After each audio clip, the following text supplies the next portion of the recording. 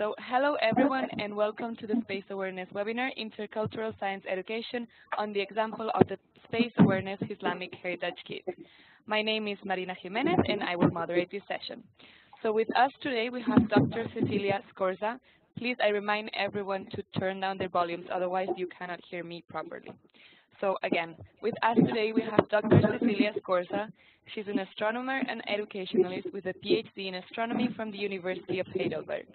Cecilia is renowned for her expertise in astronomy education and educational resources. She worked at the House of Astronomy, a unique center for astronomy education and outreach in Heidelberg, Germany.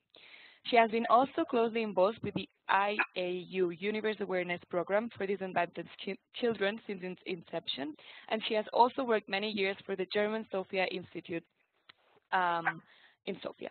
So currently, Cecilia is developing the Islamic Heritage Kit for the EU Space Awareness Program, which is addressed to children with immigrant background, in particularly Muslim children, and aims for a bridge between the Islamic world and Europe. During this webinar, you will get a review on the methodologies on science education that take into account multicultural aspects in science teaching. On the example of the Space Awareness Islamic Heritage Kit, the presenter will demonstrate which cultural and historical aspects are the best suitable elements to enhance the self-esteem of Muslim children and to build a bridge between the Islamic world and modern space science and astronomy.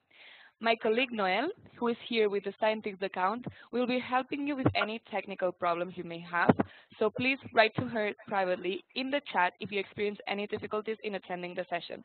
Also, please remember to turn down your cameras and your microphones and not to take the presenter role, which is the little circle you will see next to Cecilia or to my name in the list of participants.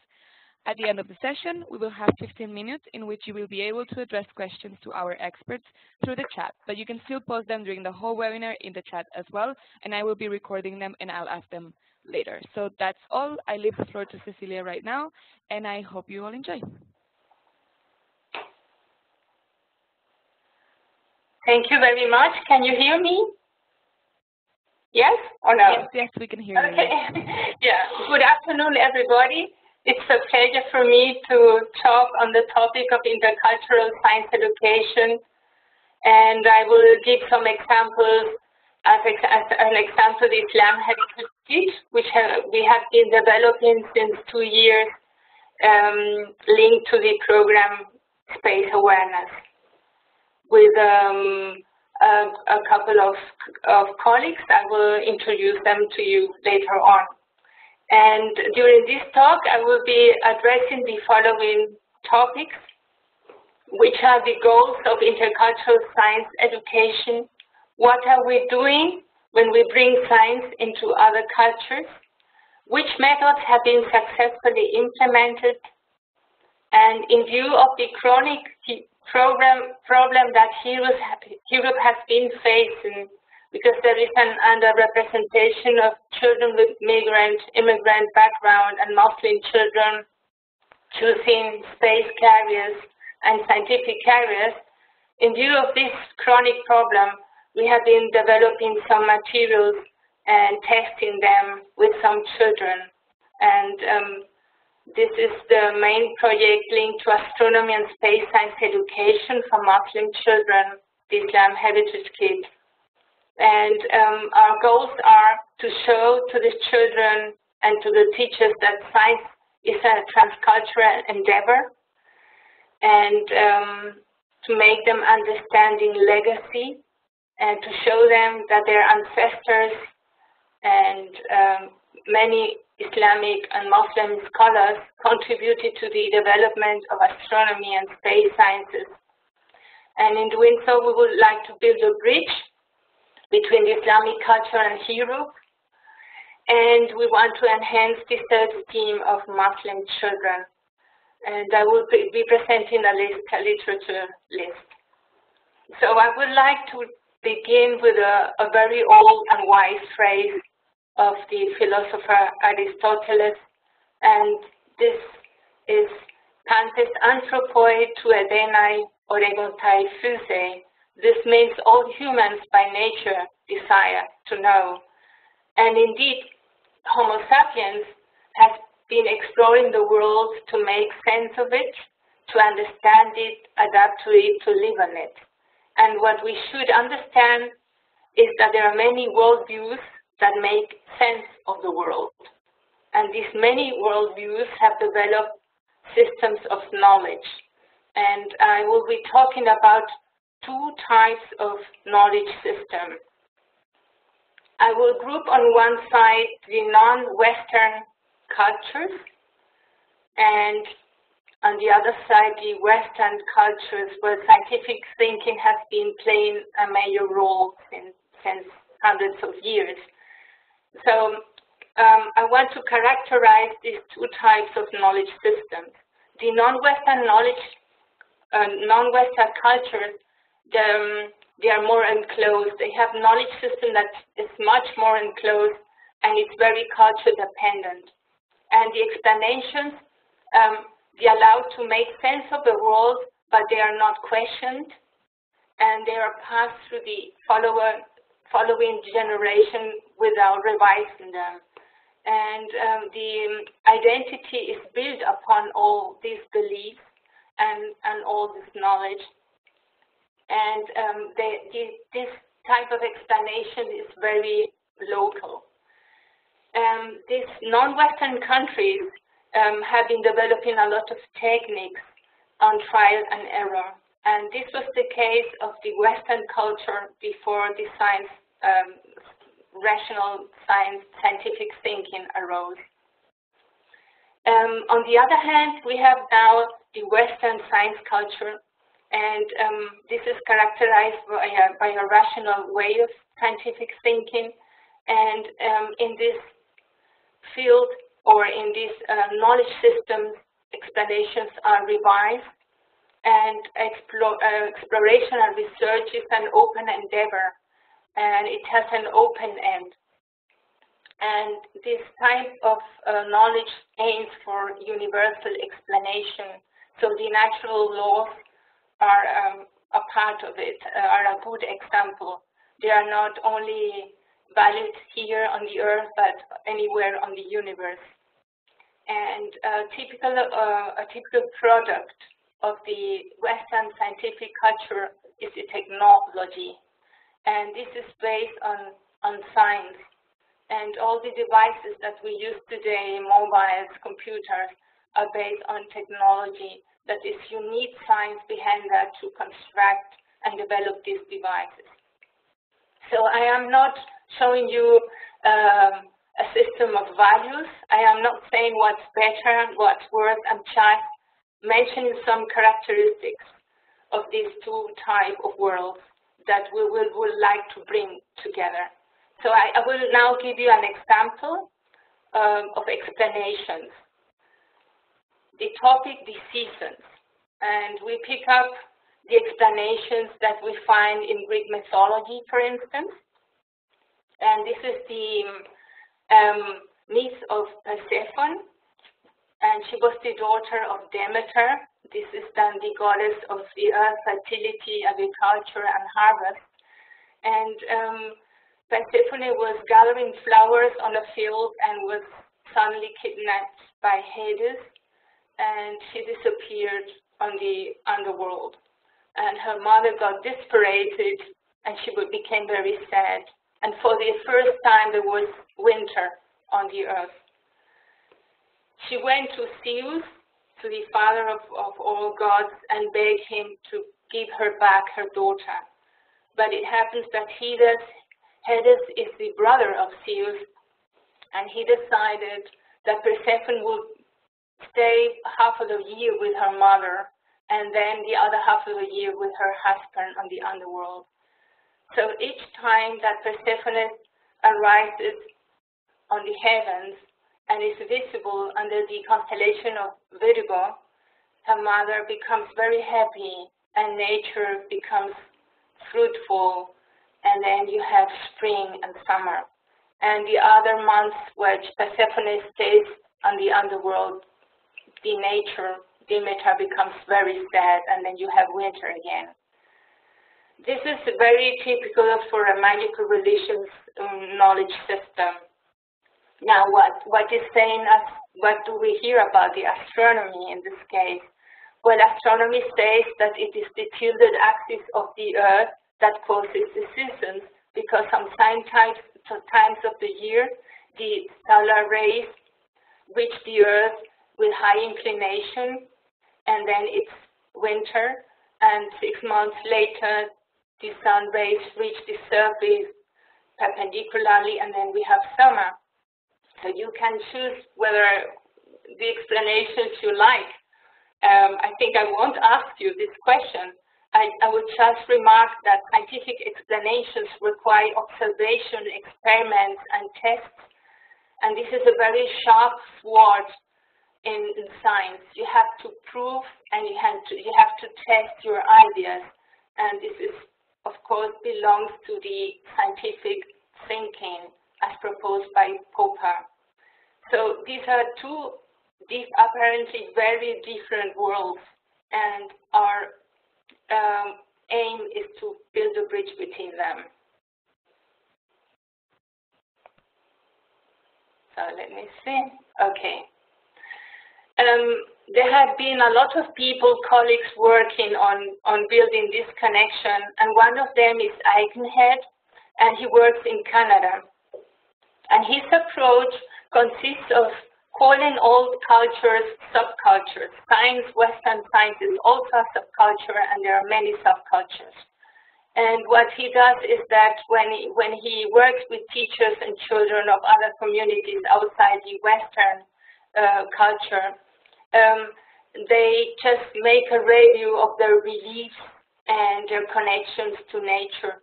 And then, a part of that, they learn the canon of the Western science culture.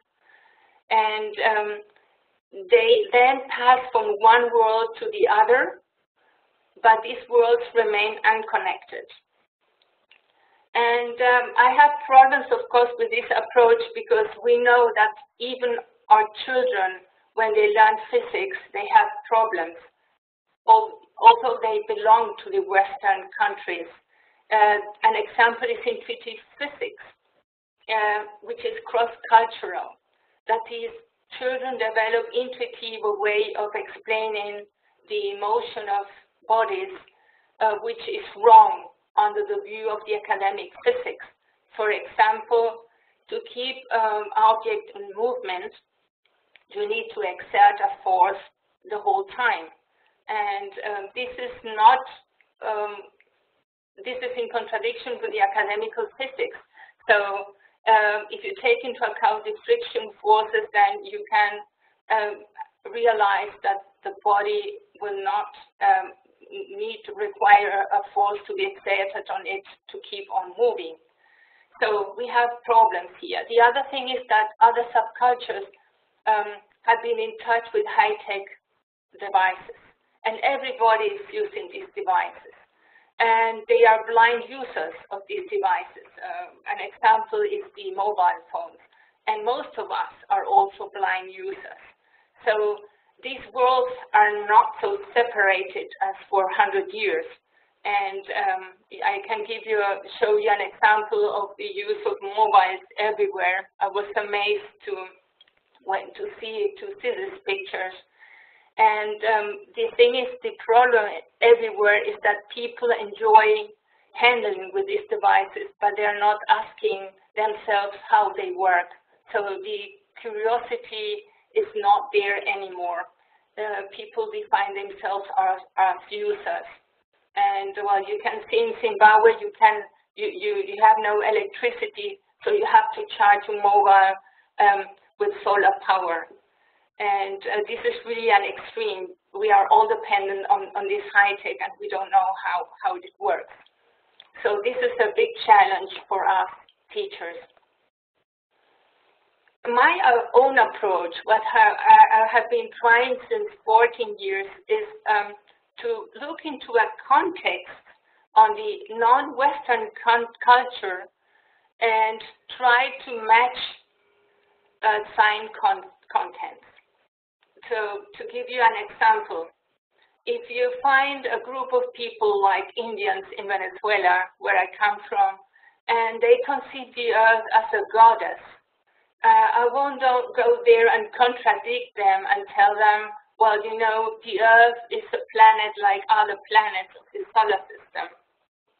I will just pick up their emotional connection to the Mother Earth and show them that we have been investigating how the Earth formed, and we have come to 4.5 billion years of history of planetary formation, and that the Earth is indeed very unique and very special.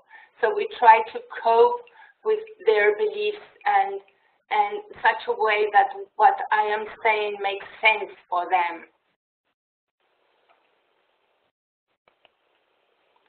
And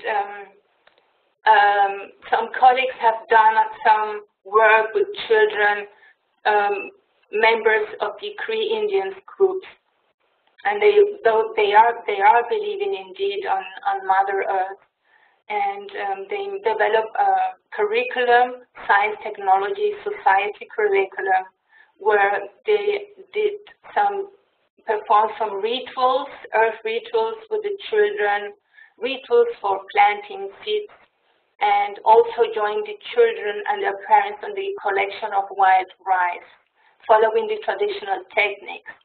But they also show the children how to measure the pH and to explain them what is the pH of water, and to link the pH of water to the capability of these plants to grow. And then they show them how technology of harvestation and the industrial processing of rice takes place nowadays. And at the end, they try to evaluate with the children the nature damages and what destroys the natural equilibrium. So I think this is a very good example of how to work with communities outside Western countries. So now I will show you what we have been doing with Islamic Heritage Kit.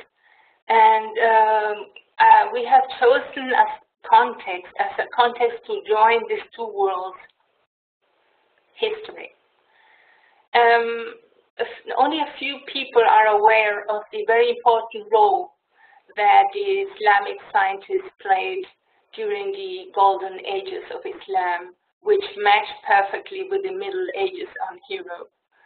And we have been working on this, my colleague Ron Mattis and two colleagues of Morocco, Hassan Darmoui and Raya Saudi, and we have developed together some of the activities, and I made the conceptual work and a lot of development work. So what we are trying to do with the kit is to cope with two problems. The problems, as I mentioned at the beginning, of the children with immigrant roots living here that don't choose scientific and space careers at all. There is really a very strong underrepresentation. And on the other side, a huge amount of refugee children coming to Europe. And 90% of these people coming to us are Muslims. So we really need to build a bridge and to enhance their self-esteem. And the best way is to show them you are part of this endeavor.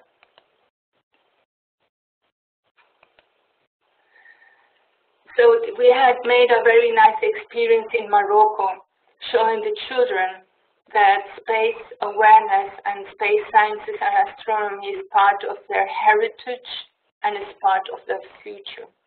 And it is very important, very, very important to show to European teachers and children that the Islamic scientists contributed to the development of astronomy and space sciences. It's very, very important because this has been ignored a lot of time. And I'm showing you now a diagram showing some cultures, epochs, and the use that they made of astronomy. I will begin mentioning roughly the Babylonians, Indians, the Mayas, the Chinese. They were looking at the sky. They discovered the periodicity of the movement of celestial bodies like the stars or the planets, and they linked that to time measurement. That is, they devoted themselves during thousands of years to construct calendars and then coping that to agriculture, religion, and also the time to pay the taxes. Later on, something happened. It happened 600 years before Christ in Miletus. This is a harbor city, and a lot of ideas met there. And there was a man, a merchant called Thales, and he really started to think in another way. So he separated the explanations linked to gods, to mythology and religion, and started to ask himself, which are the principles that shape nature? And he imagined that water was a very important element.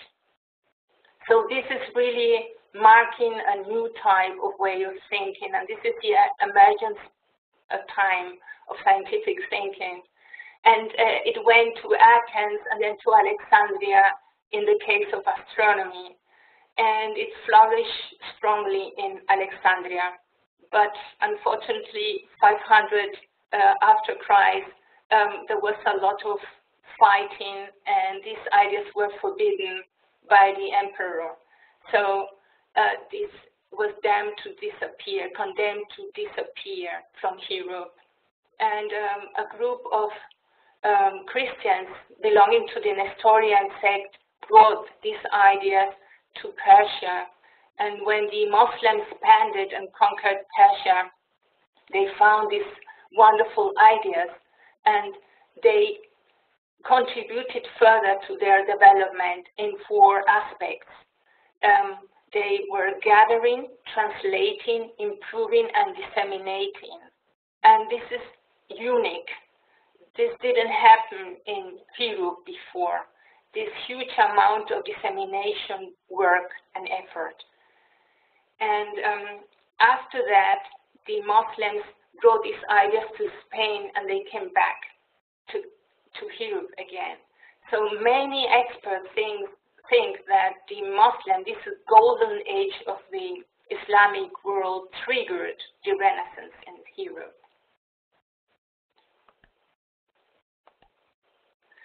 So the contents of the kit, and there is a manual linked to it, are the following. There is an introduction, and then the second chapter is devoted to the birth of the astronomical ideas. The third chapter, the rise of astronomy as a science. This happened in Greece, as I told you before. And then the long way to back that, the Islamic Golden Ages. And the main part of the kit centers on 4 main figures, and they are Islamic scientists. I will get back to this later.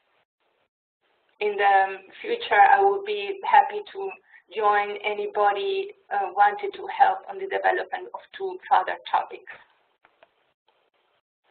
So in the introduction, you have a summary of the story that I already told you of how these ideas were developed in Babylon and in Egypt and went to Miletus, this harbor place, harbor city, and then something happened with the natural philosophers, a new way of approaching nature, and this was brought to Athens and then to Alexandria.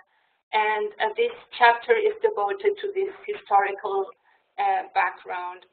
And there is also a map that you are looking at now, and this map allows the children to place what they discover in the activities, in the hands-on activities of the kit, and to place them on a context. And this is very important because otherwise the information gets lost. So you have to link a lot of aspects here. And this map and these cards that are belonging to the kit are very important also for the evaluation. So you can teach with the map and the cards and the figures, and at the same time you can make an evaluation of the knowledge transfers that the children are doing, or the links between one figure, for instance, and its instrument, or the city where where one of the figures lived.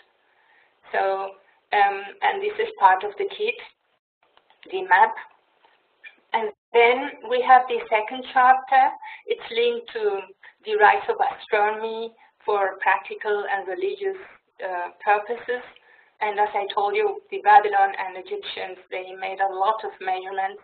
And the activities of this part of the kit of the manual are linked to measuring time, constructing a sundial, learning cuneiform digits, and discovering the legacy of having a day divided into 24 hours, and each hour into 60 minutes, each minute into 60 seconds. This was set up by the Babylonian because they used this hexadecimal system, and we use it today.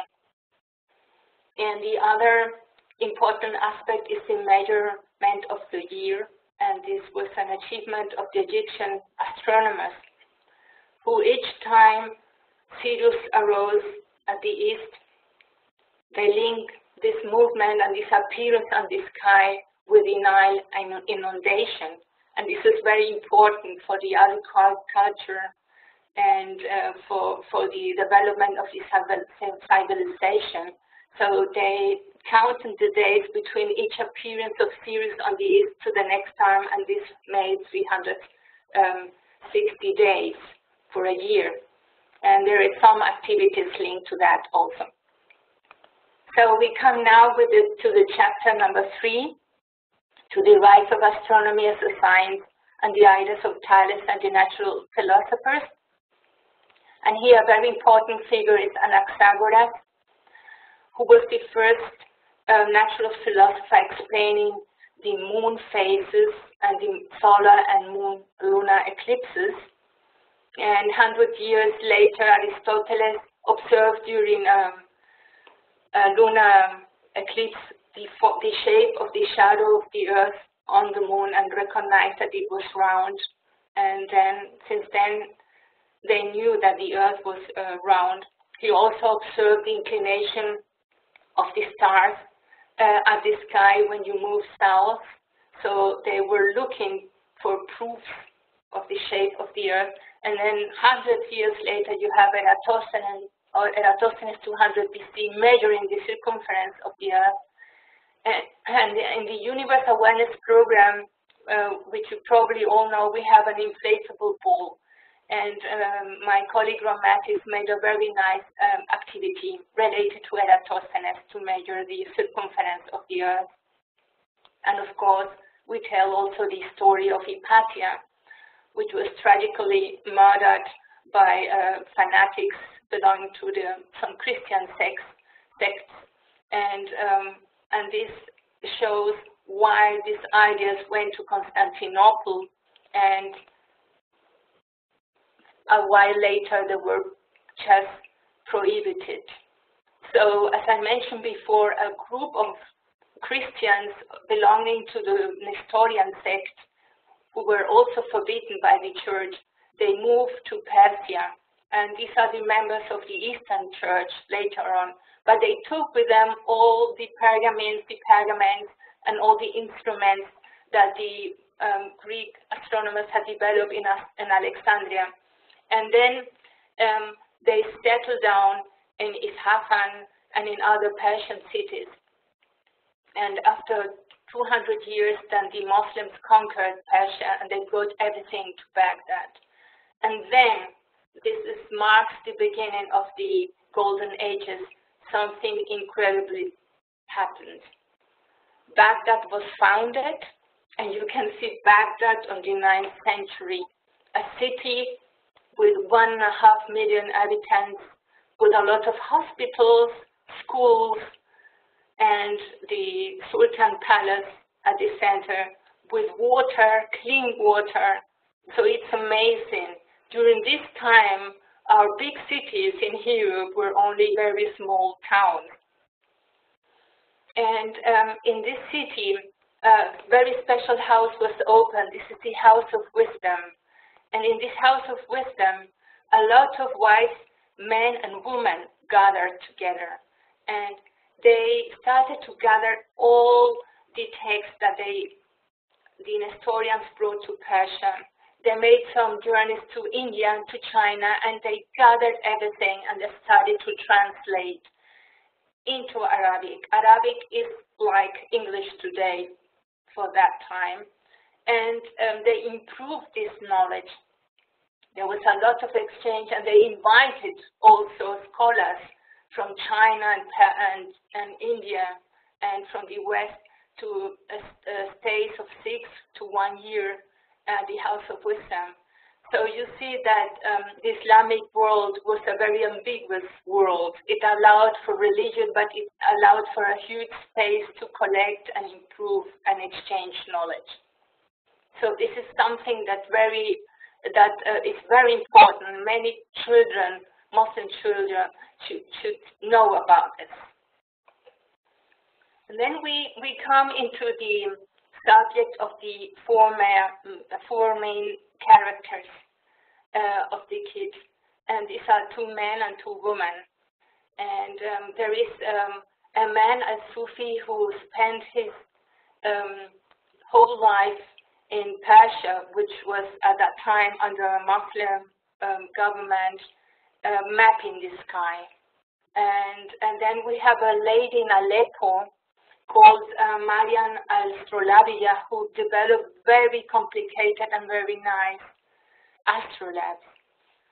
Then we have a physicist, Al-Haytham, who moved from Basra to Cairo, and he played a key role in the development of the scientific method 300 years before it was known in Europe. And then we have a lady of Morocco, his Fatima Al-Firi, who founded the first university of the world. So I will show you some aspects of the work done by these figures, by these scholars, and some of the activities that we have developed in the kit. Amazing is the work of Al-Sufi. He knew the Arabic constellations, that is the constellation used by the Arabs in the Arabian Peninsula. And he did a wonderful work for us in building a bridge to the Greek constellations. And what he did is he did a matching work. He started to identify the Arabic constellations and the Greek constellations to identify who described itself, the group of stars, the same group of stars. And he decided to keep the names of the Greek constellations, but to keep the star names of the Arabic constellations. That is, he mixed the sky for us. And you see here at the left, the Arabic constellation of Al-Yaqza. This is a hunting goddess of the Arabs, and at the right side, Orion. And then he kept Orion, but the main star is Betelgeuse, which means the hand of Al-Jashra, this Arabic goddess. And I have developed some games for the kids with cards. So they need to match the Greek constellations with the Arabic ones and identify the stars, name the pronunciation of the stars, and the meaning of the stars.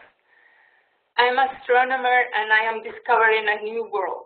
I know what these star names are meaning, and some of them are linked to the old Arabic constellation and have nothing to do with the Greek constellations that we see today at the sky. And also as Sufi, he did careful observations of the sky, and he mentioned for the first time in history the Andromeda galaxy and described it as a very small cloud. And he measured the positions of the stars of the Andromeda constellation to describe the position of the Andromeda nebula. And also, he was the first astronomer to notice and to record the colors of the stars. So neither Ptolemaios nor Eratosthenes or Hipparchus wrote anything about the colors of the stars. And he did so, and it's on his table. So we have been mapping the sky since these Greeks started to do that. And you see here Gaia. So this is a legacy. It has been continuous due to the work of Al-Sufi. Then we have Marian Astrolabija. I mentioned her, a lady from Aleppo, and her father was an instrument constructor. So she learned from her father, and she developed very complicated astrolabes and was appointed by the Sultan during a large period of time. So, and in the kit we have some astrolabes, very easy ones for the smaller children, like this one for the primary school, and some more complex ones. And there are some activities to make some measurements with the astrolabes, so that they can really recognize the significance of this work. And of course, we also use measurement instrumentation today in astronomy. And then there is then the case or this amazing life of Al-Haytham, a very young physicist who came from Basra in Iraq, and he was traveling during 2.5 months to come to Cairo because the Sultan Dod wanted to build a dam on the Nile River. And he was really convinced that he would achieve such a task. Unfortunately, he recognized that it was not easy to do, to build a dam, and he went along the river. So he was afraid of losing his head, and he simulated madness. And the Sultan had pity with him, and he spent 15 years at home. And during this time, which is a story that remember as Galileo, during this time he devoted himself to optics and developed a theory of vision which is unique and which is very modern. It's the same that we use in medicine and biology today. And he broke with the other tradition, also with the natural philosophers that were used to speculate and argument with ideas to describe nature. No, he said, no, you have to prove it. You have to make an experiment. You have to build a model, and then you can trust what you're doing. And he developed for the first time the camera oscura as a model to show how the eyes work.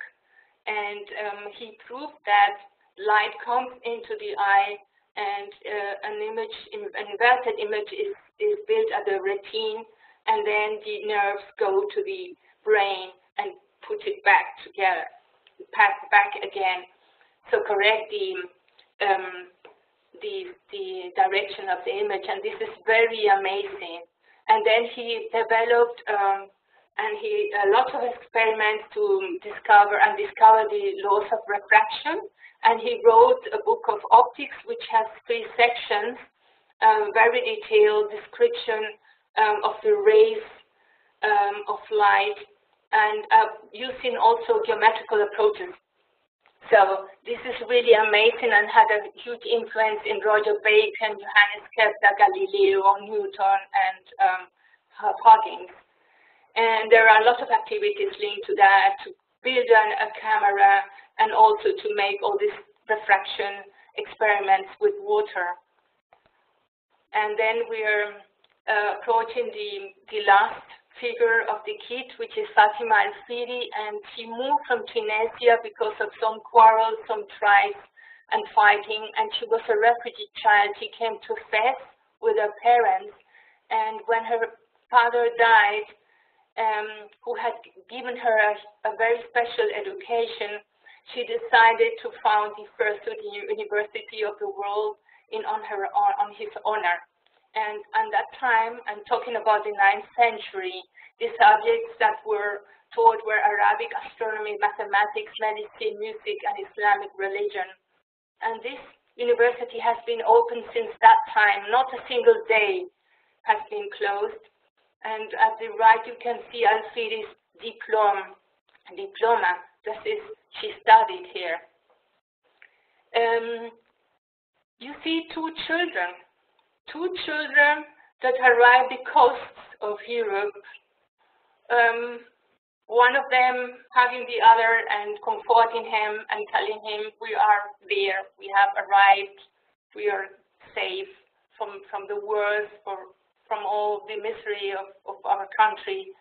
And this story, it's a very nice story. Raja, my colleague of Morocco, told a very nice story where you see that a refugee child makes the best of the new world. And this is really very impressive for me, to honor this lady, this woman, in our manual and with our activities. So we have been trying all these contents with children, and especially during the Science Festival Explore Science from the Klaus Fieder Foundation. And this was the station of the House of Astronomy. And I met her a teacher who taught me how to pronounce the names of the stars, and she joined us also. So I'm looking for people that could really work on furthering, developing these contents and on testing them. So we are approaching now the testing phase. So I really think that this effort that we have put on developing these materials can really enhance the self-esteem of refugee children and children with immigrant background. We are part of this endeavor. This is very, very, very, very important to show. Astronomy is connected to the Islamic culture, not only astronomy, space sciences, and medicine, and you cannot imagine how modern was the medicine during the golden ages. Then we want to show also that during the golden ages, women and men worked together. This was really a fact. There are a lot of books telling us. There is one philosopher who lived in Spain on the 12th century, and he wrote about 1,005 biographies of prominent women in the Islamic culture. This is amazing. The other aspect is that the Islamic culture helped to trigger the European Renaissance. So we have to really to show this, that we are really grateful. Otherwise, the Middle Ages would have lasted much longer. And we have shown, or we will show with this kit, that science is a transcultural endeavor. And just to finish, I want to show you a brief list of literature, of books that I've been reading, and I have read them and very carefully and used them for the development of this content. And I will end up with a thought of Averroes, a Muslim philosopher of the 12th century who lived in Cordoba. Ignorance leads to fear, fear leads to hate, and hate leads to violence. And this is what we are living. We don't have an idea of these people. Just please help us to build this bridge. Thank you very much. Thank you, Cecilia, for this presentation. It was really interesting. I want to tell the audience that we have now about 10 to 15 minutes if anybody wants to post a question. On the meantime, just I want to read a couple of comments about people sharing their stories. Al-Murad CV, I'm not sure if I'm pronouncing this correctly. He just mentioned that he's participating in an e-twinning project about Earth and space from space awareness. And Marina Moya, she mentioned that she's participating in the Mission X training like an astronaut and the Aristoteles experiments. So those were comments that I gathered while you were talking. Let me check. Yeah. Anastasia, she says, great webinar. If we think about astronomy, we did not move far from basics during these centuries. The same laws of star movement are valid today. They did not change for thousands of years. The discoveries made by these scientists are amazing and change history of science. I don't know if you want to comment anything on that. On the fact that we are looking at the same stars? I guess. Yes, well, it's indeed, it's like this. So humans have been living on this earth only for a short while, and these stars will change in pattern, but it will take 100,000, 200,000 years. So we are indeed looking at the same sky. And after I got in touch with Al-Sufi, each time I look at Orion and I say, wow, this is Betelgeuse, and I know where this name comes from. It's incredible. I feel very connected to this heritage, and this is what we have to do with the children and teachers. Yeah. Okay, great. So, well, I don't see many more, I don't see any questions apart from everybody seems to have really, really liked the webinar and the stories shared. So otherwise, if it's okay, I think, wait, we have the questions are coming. Yeah. Elena Fitpolone, she says, what about paradigm? What about? Paradigm. I'm not sure what does she refers to. Paradigm? Yeah. Elena, if you're hearing, if you want to clarify that question. And then Sebasti Milona, she says some activities. Oh, she means examples. Examples of what?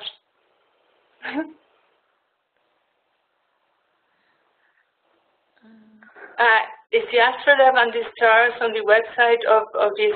Yeah. Well, I have to tell you, very soon in April we will have all these materials. So I can show you, for instance, this is the sundial, and this is the Egyptian calendar. Yeah.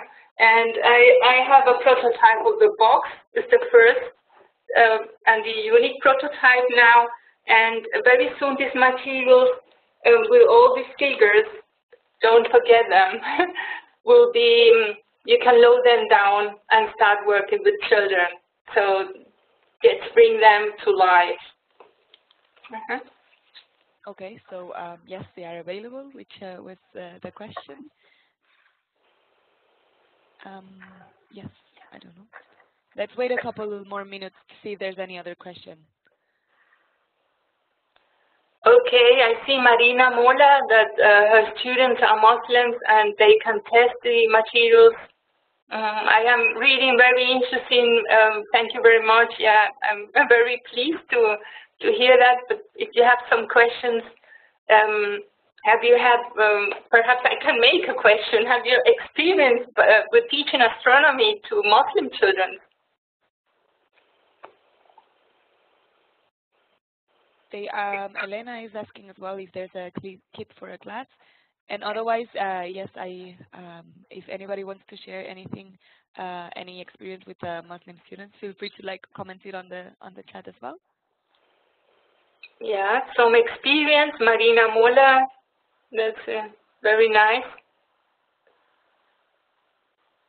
Oh, yeah, he's a teacher of Turkey, and of course, all the students are Muslims. Thank you very much. Okay. Yeah.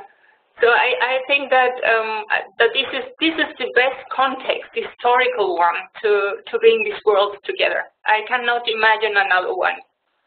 Yeah, to make them aware of this legacy, and we have to think about that. Not starting to talk about the history of physics, starting with Galileo, and then mentioning Kepler and Newton. We have to start farther away, farther back. Yeah.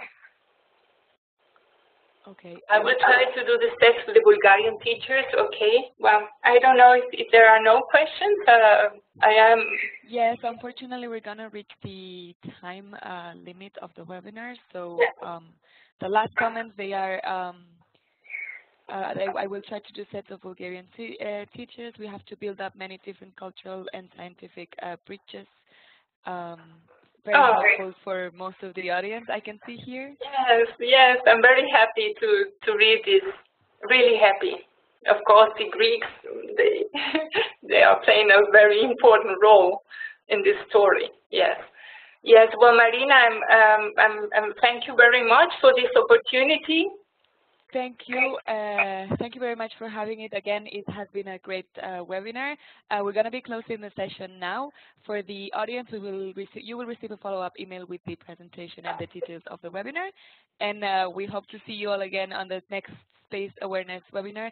And again, thank you, Cecilia, for an amazing presentation, and we'll keep in touch. So we'll close the session now. Thank you, everyone, for participating, and goodbye.